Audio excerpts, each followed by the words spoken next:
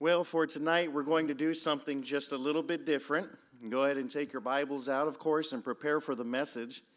But tonight, we are going to push the pause button on our reboot series. I know some of you are looking at me like, are you serious? We are. I've got something pretty good for you tonight, don't I? Think you're going to enjoy it. This past week, we've had the privilege of spending some time with Pastor Seth and Miss Stacia, and we've really always enjoyed being with them, but it was cool this week because my wife and I were able to be a part in a big surprise for Stacia. Her mom and dad contacted us months ago and said, if we fly in and surprise her, can you pick us up at the airport and just drop us off at their house? So this past Tuesday night, we picked up Stacia's parents from the airport and dropped them off at Stacia's house where they knocked on the door to their complete surprise. We've been able to spend some time with them this week, and I'm so thankful. The interesting thing is, when we were first, about a year ago, talking to Pastor Seth and Stacia about becoming our youth pastor, we learned that Stacia was from the area of Indianapolis, Indiana, which is where we'd been for so many years. We learned that she was the daughter of a man who was a youth pastor for a lot of years, who had been very kind to my wife and I in helping us become acclimated to certain aspects of youth ministry. And I thought, wow, so that's your dad. And it immediately gave me a positive impression of Seth and Stacia because of their parents. It's funny, isn't it?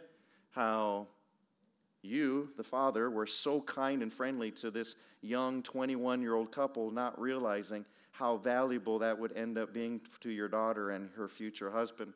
But it was. So when he was coming into town, I said I would love it. So he's now the senior pastor, Cornerstone Baptist Church on the east side of Indianapolis, Indiana. And I said I would love it because of your kindness and generosity and friendliness towards us, if you would speak to the people of Maranatha and allow them to see someone who was so kind and friendly to us, and also to see the father and mother of Stacia and Pastor Seth's in-laws. So Pastor Rick Salazar is invited to come up and to speak for us, and just thank you so much for using your vacation to present the scripture to us. Not a problem. All right. If you would, please go ahead and turn to Judges chapter number 7.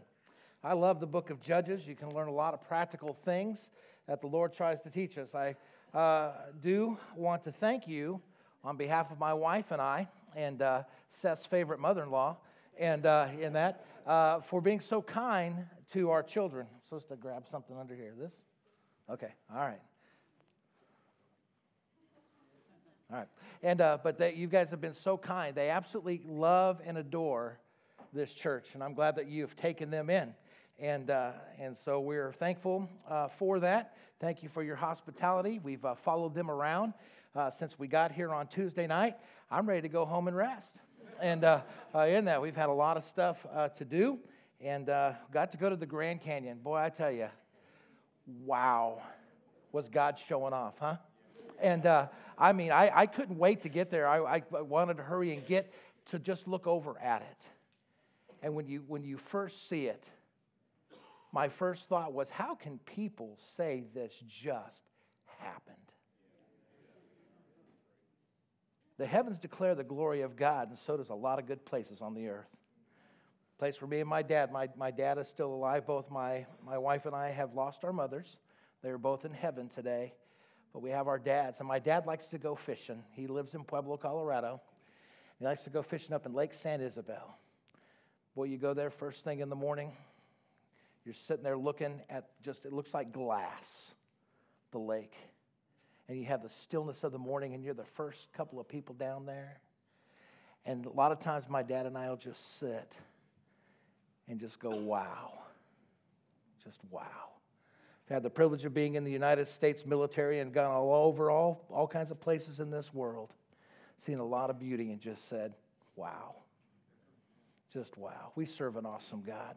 I'm going to talk about that awesome God that Gideon was serving, if you would, out of respect for God's word. If you'd stand with me, we'll read down through the first 7 verses of Judges chapter number 7. Then Jerubbaal, who is Gideon, and all the people that were with him rose up early and pitched beside the well of Herod. And the host of the Midianites were on the north side of them by the hill Morach in the valley. And the Lord said unto Gideon, the people that are with thee are too many for me to give the Midianites into their hands, lest Israel vaunt themselves against me, saying, mine own hand hath saved me. Now therefore go to and proclaim in the ears of the people, saying, whosoever is fearful and afraid, let him return and depart early to Mount Gilead. And there returned of the people 22,000, and there remained 10,000. And the Lord said unto Gideon, the people are yet too many. Bring them down to the water, and I will try them for thee. And it shall be, of whom I say unto thee, this shall go with thee, the same shall go with thee. And whomsoever I say unto thee, this shall not go with thee, the same shall not go. And he brought them down, and he brought down the people unto the water. And the Lord said unto Gideon, everyone that lappeth water with his tongue, as a dog lappeth, him shalt thou set by himself. Likewise, everyone that boweth down upon the knees to drink. And the number of them that lapped and put their hand to their mouth were 300 men. But all the rest of the people bowed down upon their knees to drink water. And the Lord said unto Gideon, by 300 men that lapped, I will save you and deliver the Midianites into thine hand. Let the other people go, every man to his place. Father, we just ask that you'd bless the reading of your word. Just bless us tonight as we study your word. We ask this in your precious name. Amen. Thank you for standing. You may be seated. Now, if you've never read the book of Gideon, if you don't know what's going on, in chapter number 6, the Midianites have come with a couple of other people, and they have been just raping the land of Israel of all of its crops, of all of its livestock, and just causing the people to go and to hide in caves and dens. Every time that a new crop and stuff comes in, these people just keep coming. Why is that? Well, the Bible tells us in chapter 6 that the children of Israel did evil in the sight of the Lord. So he used the Midianites to get their attention. The funny thing is they waited for 7 years, the Bible says, before they cried out and said, hey, God, we need some help. But in that meantime, God was preparing a man.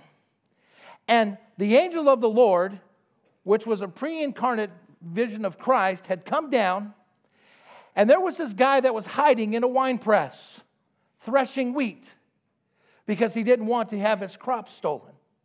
And the Lord comes down to this man and says this to him. The angel of the Lord appeared and said unto him, the Lord is with thee, thou mighty man of valor. Now, this man that he was talking about was somebody by the name of Gideon. Gideon is like, who? Me? Obviously, you've got me confused with someone else. He said, no. I want you to notice something about Gideon that Gideon didn't see in himself. When God saw Gideon, he saw a mighty man of valor. Notice that he didn't say that he was going to be a mighty man of valor, but he said, thou mighty man of valor. Gideon was already what God wanted him to be, but Gideon was fearful. This morning when I had the blessing to be able to talk to the teenagers, we talked about fearful obedience. You study chapter 12, you'll see that God called a fearful man. He just didn't call a fearful man, but he commissioned that fearful man. He said, hey, I want you to go. I want you to deliver Israel for me. He says, I'm going to be with you. So as a matter of fact, the next thing that he did is he put him to the test. He said, I want you to go to your father's house, and in your father's house, there is an altar to Baal. And there is also a statue that is there. I want you to cut the statue down, take that wood, lay it out, tear down the altar, take your father's prize bull, bring it and sacrifice it to me. He was afraid. He had been called, he'd been commissioned. Now he's put to the test. and he passed the test. He went at night, and he did what he was supposed to do. In doing so, he made the people wake up to the fact that they were idol worshipers. And so, when he was looking for some encouragement, God sent him some encouragement, because we read about the 2 fleeces. When we think about Gideon, we think about the 2 fleeces.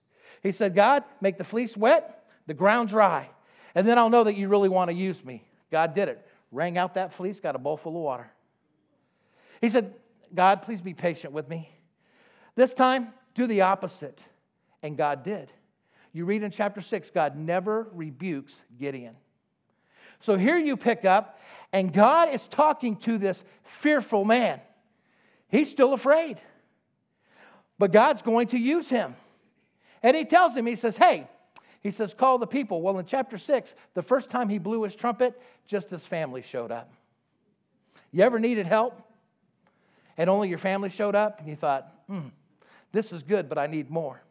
He sent messengers out, and in sending that messengers out, in verse number 1, we see Gideon, who has a nickname, Jerubbaal, which means the enemy of Bel, because he tore down the altar. He has a little rep now. Still fearful. God says, I want to use you. And Gideon's thinking, all right, down in the valley are 135,000 Midianites and some other folks. And I have 32,000 people. What in the world am I going to do? God says, you're going to listen to me. Now, those of you who have been in the military, and I've seen a lot of different military men since I have been here. I'm glad that you're very proud of your military service. You should be, and I thank you for it. But if we're sizing up things, 32,000 versus 135,000, the odds are stacked against you. And that's exactly what Gideon was facing. So then God comes to him and says, Gideon, he says, the men that you have with you are too many for me to give the Midianites into their hands. Why is that? Because of pride. He says, they'll be too prideful. The Bible tells us that pride goeth before destruction, a haughty spirit before a fall. The Bible tells us that a man's pride will bring him low, but honor shall uphold the humble in spirit. God was looking at the men that were there, and he said, you know what? This is what I want you to do. Tell the ones that are afraid to go home. This is a fearful man, Gideon. Send them home? All right, Lord. Maybe just a few will go. 22,000, just like that. He has lost 1/3 of his army. Just be honest with me. Put yourself in Gideon's shoes. How many of you'd be saying, you know what?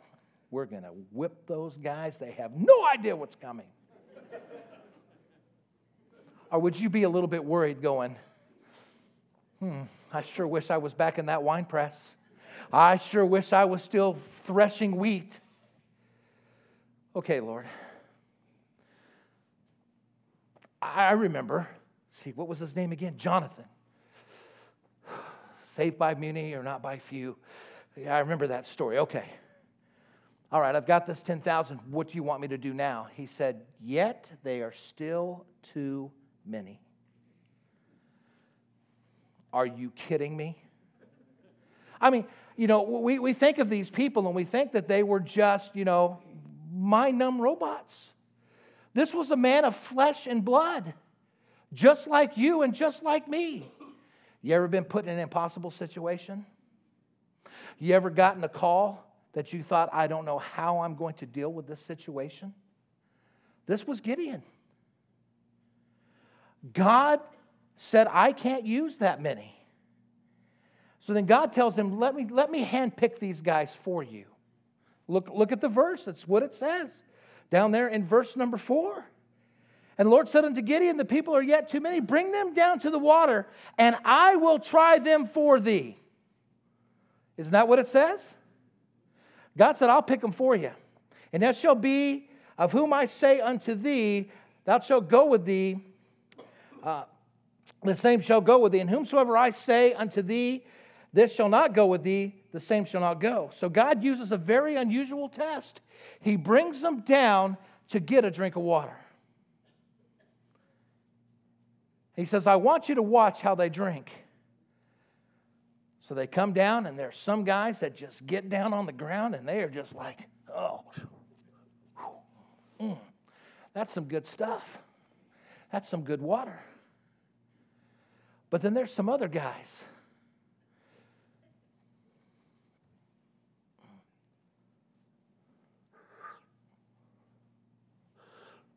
They're watching. They're afraid. See, a lot of times we think, well, Gideon's 300. They must have been some mighty men. You read some background history in that. Many people believe, and just hear my thought out, that these 300 were the 300 most fearful men. They were too afraid to leave with the 22,000. And now, with the enemy being down in the valley, a few miles away, they're still watching to see if they're on their way. Now, all of us that have ever stood watch before knows that you're supposed to keep watch. But God wanted to prove to Gideon that he was going to deliver Israel. Think about it. Think of the different situations God has allowed you to be in. As I look across this crowd, there are some very mature people in this audience. There's some people that have some miles on them. I don't mean that in a disrespectful way. You have lived life. I look at myself now. I have been at my church for 25 years. I was a youth pastor for the first 15, the associate pastor for 8, and now the pastor for a year and a half. I want to go back to being the youth pastor, to be honest with you. It is a whole lot easier. But that's not where God has me. And I've got some miles on me. Me and my wife went to a retirement party for one of our favorite pastors, Brother Woods. Our pastor retired at 38 years. Brother Woods retired at 40 years in the ministry there at Whittier Lane Baptist Church. And as we're traveling back to church, I told my wife, I said, do you realize that we're the old people now? She said, I'm the old person now. Okay, just me. A lot of the guys that are pastoring the churches, as a matter of fact, the one that took the pastor of that church where Brother Woods retired, I watched grow up through high school as a youth pastor. The young man that serves as our youth pastor, I watched grow up. People like young Peter over there. Pastor, Peter over there. I'm 57 years old. And only a year and a half of pastoring. There are a lot of people that call and want wisdom. I'm like going, what do you mean wisdom? But if I'm not careful, I become just like Gideon. And I look at the odds that are stacked against me. And I say, I can't do it. Lord, I can't do it. But you know what? God always has a purpose when we will follow him. Now here Gideon was with 300 scared men. And you think, well, it's only going to get better, right?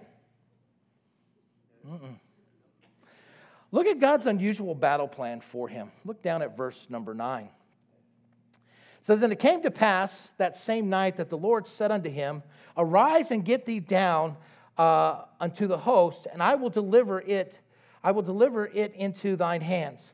But if thou fear to go down, go with Puna, thy servant, down to the host. And thou shalt hear what they say, and afterwards shall thy hand be strengthened to go down unto the host. God says, listen, this is the night before the battle. He says, I want you to sneak down to the enemy camp. You've got to go down in the valley. He says, I'm going to give you some encouragement there. He says, but if you're too afraid to go by yourself, take your servant. So they go down. Now, I don't know about you. I never liked being close to the enemy line with just 2 people, and there's 135,000 people there that are ready to wipe you off the face of the earth. But God is such an awesome God. He wanted to give him encouragement in an unusual way. Look with me, please. And the Bible tells us, verse number 11, and he went down with Phinehas, his servant, unto the outside of the armed men that were in the host. And the Midianites and the Amalekites and all the children of the east lay in the valley like grasshoppers for multitude. And their camels were without number, as of the sand of the seaside for multitude. And when Gideon was come, behold, there was a man that told a dream unto his fellow, and said, Behold, I dreamed a dream, and lo, a cake of barley bread tumbled into the host of Midian, and came unto the tent, and smote it, and it fell, and overturned it, and the tent lay long. And his fellow answered and said, This is nothing save the sword of Gideon, the son of Joash, the man of Israel. For into his hands hath God delivered Midian and all the host. Now, could you imagine hearing that? You're afraid of the enemy, when in reality the enemy is afraid of you. What did Gideon do when he heard that? Look at verse number 15. And it was so that when Gideon heard the telling of his dream and the interpretation thereof, that he what? He worshiped. Well, I loved Pastor Peter's illustration this morning. And that was awesome. Could you imagine what Gideon did? He heard that. He probably looked at Phinehas and went, Wah!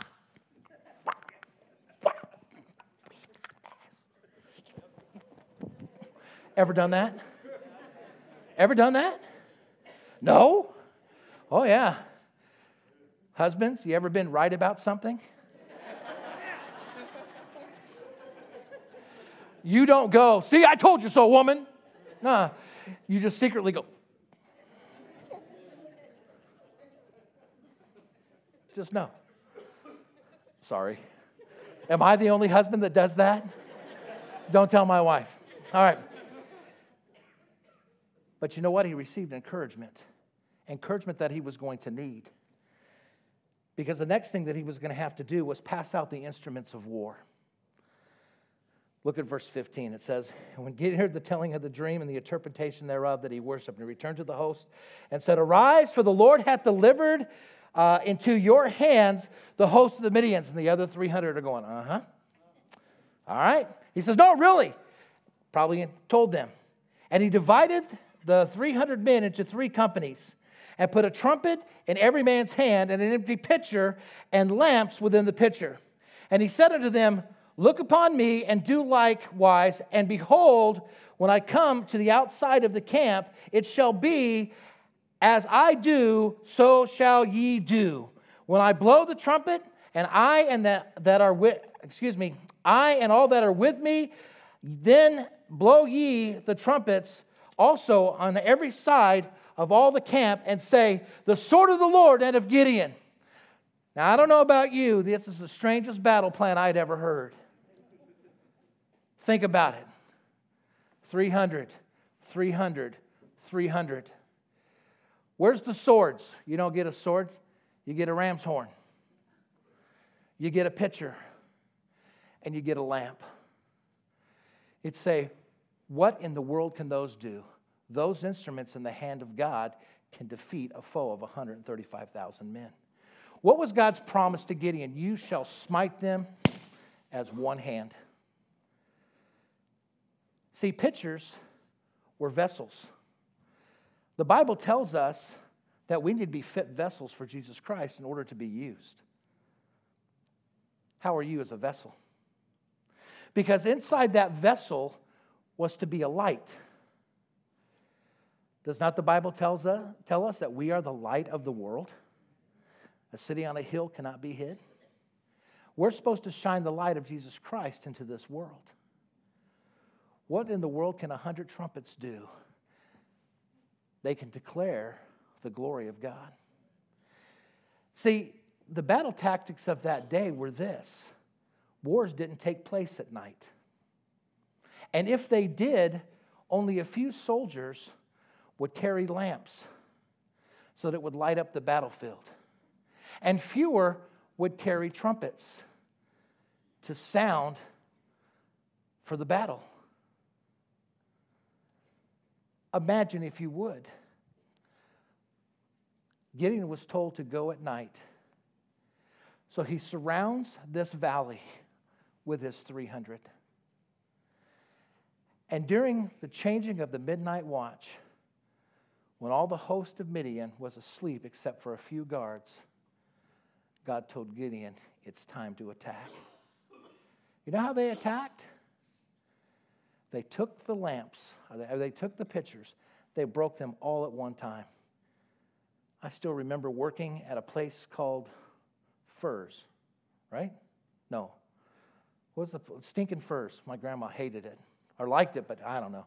Anyway, I remember one time walking to the back with a bunch of glasses and stepping on a wet floor and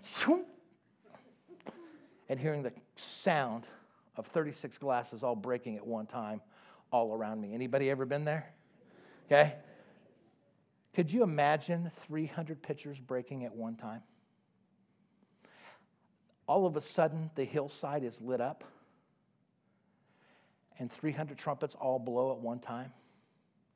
The Bible tells us, and I'm almost out of time, so I'm just going to tell you the story,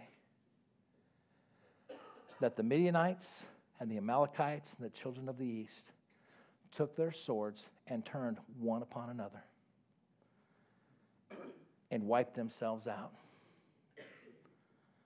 What did God promise Gideon?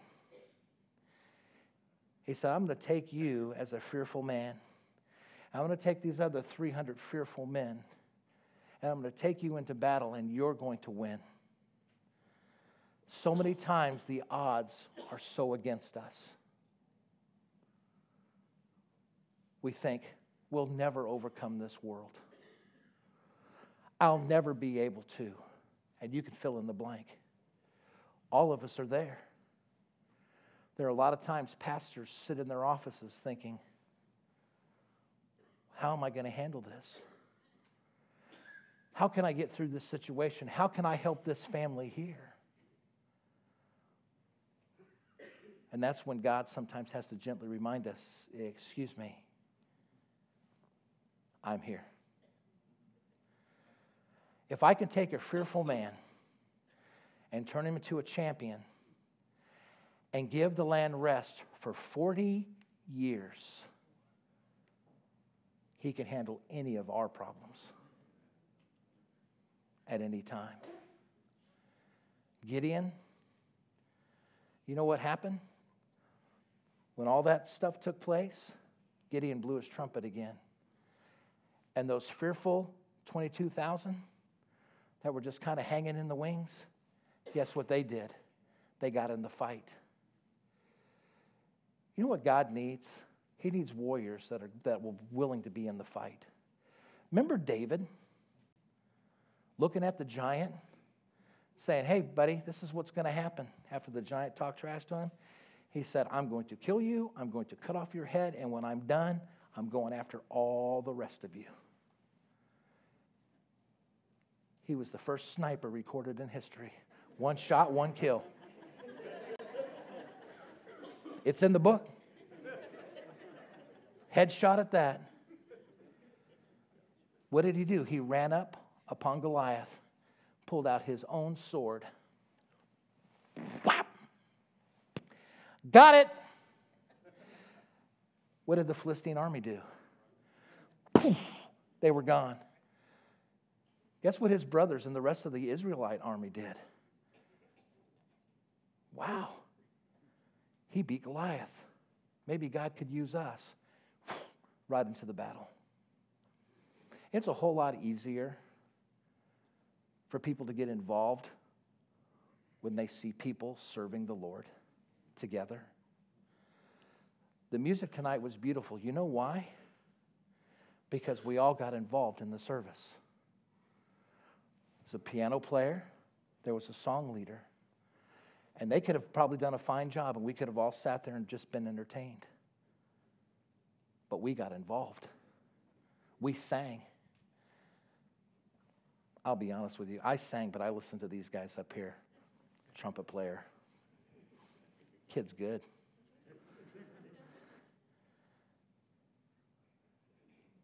But we need to get involved.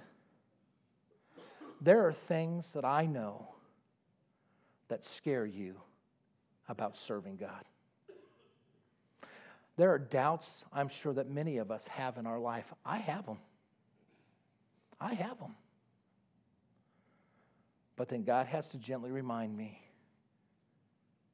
that if he can take a fearful man with 300 fearful soldiers and defeat a well-trained, well-armed army, that God can do anything in my life. And he can do anything in your life as well. Let's stand together with our heads bowed and our eyes closed, please.